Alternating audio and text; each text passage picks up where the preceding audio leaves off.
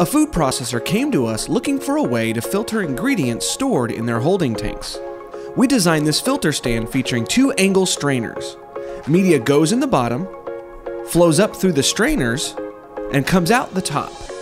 But what happens when the strainer insert needs to be changed or cleaned? Simply turn the handle of the ball valves and the media flows through the other strainer, allowing the processor to replace or clean the strainer insert without ever having to stop production. Looking for a filtering solution of your own? Call Ryan Russell at 417-831-1411 or visit csidesigns.com.